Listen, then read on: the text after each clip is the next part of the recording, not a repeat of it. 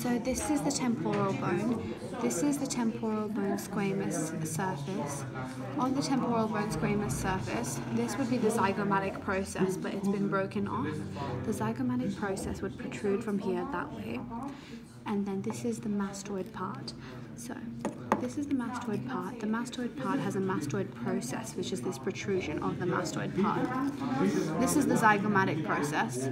On the zygomatic process, this is called the articular tubercle of the zygomatic process.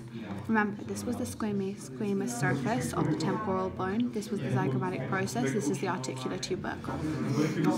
Then you've got the mastoid part and the mastoid process.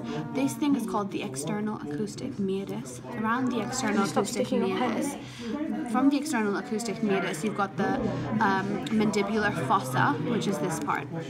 From the mandibular fossa, this is the articular mandibular fossa, and this is just, the rest.